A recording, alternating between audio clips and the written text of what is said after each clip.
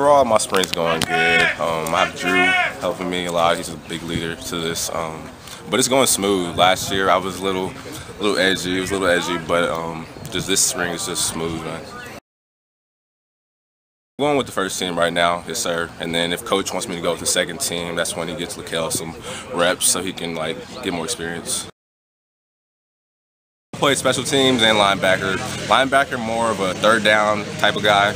You know, when Jens would we'd split up with Jens and stuff like that to help him out a little bit. And special teams, I played kickoff return. And I was a big contributor with that. I just have to just be physical and then just know myself. Like with the 4-2-5, you have to actually know what you're doing because it's assignment sound. Hard hat D, his philosophy, it helps definitely. I like it because it just makes me a better man, honestly. I honestly didn't know what I was getting into. I mean, it's good though. It's not hard at all for me. It's just you have to be a workhorse and come to work every day.